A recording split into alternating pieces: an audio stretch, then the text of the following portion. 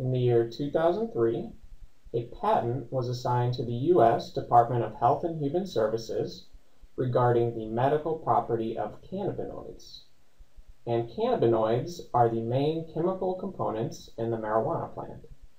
The patent was titled Cannabinoids as Antioxidants and Neuroprotectants.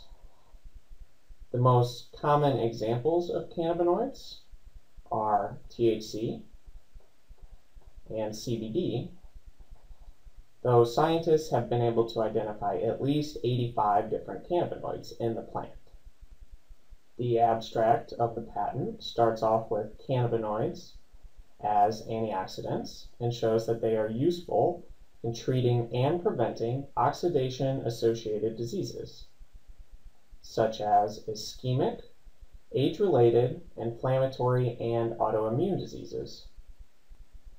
Ischemia is the restriction of blood supply to tissues or organs, and autoimmune diseases are those where the body's own immune system destroys healthy body tissue by mistake. The patent then continues with cannabinoids as neuroprotectants and shows that they limit neurological damage following ischemic insults, such as stroke or trauma, and they are also useful in the treatment of neurodegenerative diseases, such as Alzheimer's, Parkinson's, and HIV dementia. The fact that a branch of the U.S. government owns this patent leads to a very important question.